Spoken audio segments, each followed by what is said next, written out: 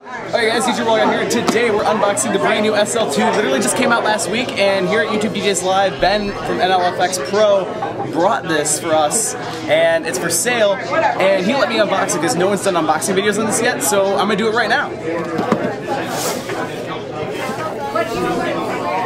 And now it's open box pricing. I'm gonna try to make this really clean.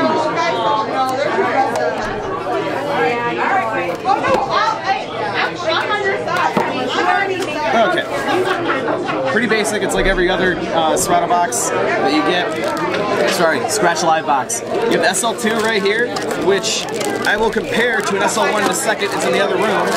There you go. Excuse the loud noise. We're in a restaurant right now. So you have that. USB 2.0 cable, rubber feet, 2 sets of RCA cables. That's all you need because this one doesn't run like an SL1 where you need like 6 different RCA cables. The latest version of Serato Scratch Live and control CDs. And underneath all this, I believe, is the control vinyl. Yeah, you have the quick start guide, instruction manual, tons of swag stickers. Wow, I didn't even know they did that. That's cool. Some golden ticket thing, and then your Serato vinyl. There you go, guys. SL2 from Serato and Rane. Literally just came out, and I believe it is, I want to say $500, not pricing, or whatever the street price is, whatever. So it's a really great deal. And what I'll do right now is I'm going to go into the other room, and while I rebox this real nice, I'll compare this thing to an SL1. Alright guys, so we have the SL2 here, the SL1 here, the original one.